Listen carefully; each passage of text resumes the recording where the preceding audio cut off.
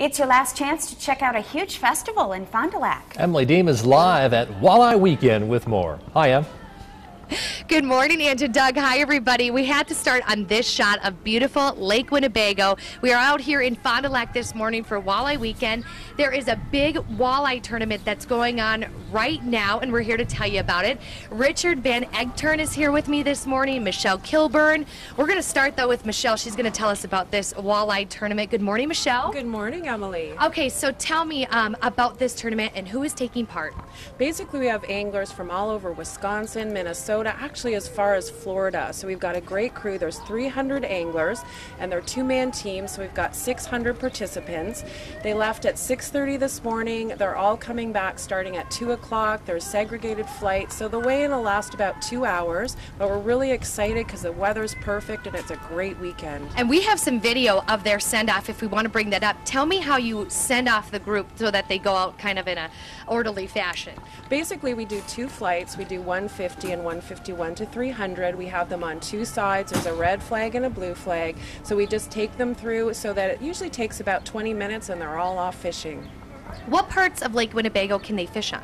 Basically all of Lake Winnebago and up to the river there. There is segregated spots, but that's all in the rules and regulations. But basically most of them will be in Lake Winnebago today. And I got to watch them, be sent off, and it was just a beautiful sight. I mean, the sun was coming up. It was picture perfect. We have the scoreboard behind us here if we want to go ahead and take a look at that.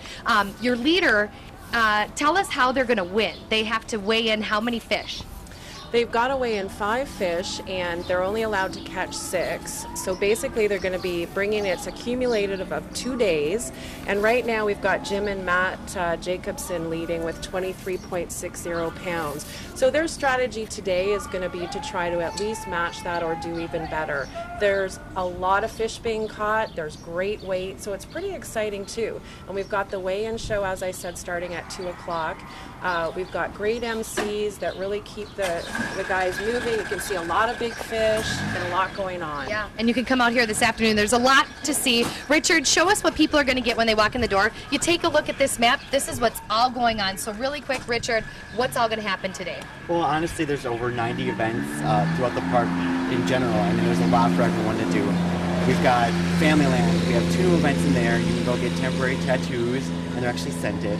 And then we also have a princess tent. You can meet the princesses like Tiana, the princess with the frog, Jasmine in the magic carpet. So much. And there's a family fishing tournament that's going on way over there. A lot happening. It's already open.